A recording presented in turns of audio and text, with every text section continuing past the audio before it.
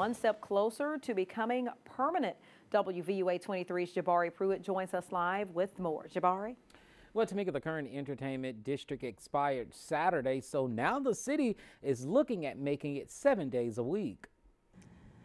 The current entertainment district in Tuscaloosa started September 15th and extended to January 27th, but it ended Saturday.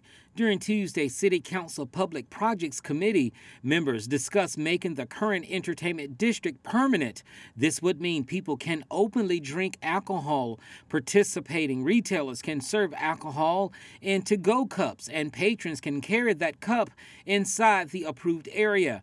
If it becomes permanent, it will be in effect at all times alcohol is sold. So currently we've already had several people request special entertainment districts for events that are going to go on this year. So what this would do is allow the entertainment district to be permanent. So when there's special events or people are wanting to have festivals, they won't have to actually come in and get an entertainment district. It'll be in place all the time. The proposal moved out of the committee and now heads to the council for a public hearing next Tuesday. And the 10-month West Tuscaloosa study has taken a major step.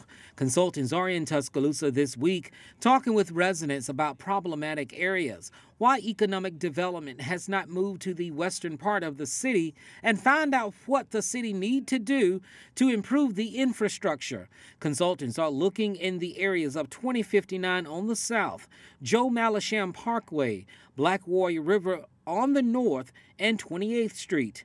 This study is going to answer all of those questions and help us be able to make better decisions so that we can start to grow with economic development and more housing and help us get rid of the blight and all of those things that will help us grow and feel safer as a community. Now, the first set of public hearings for the West Tuscaloosa study is February 14th from 9 a.m. until 1 p.m. at the McDonald Hughes Center. The second one is February 15th from 5 p.m. until 7 p.m. at the Old Stillman Heights Elementary School. Live tonight from the studio, Jabari Pruitt, WVUA 23 News.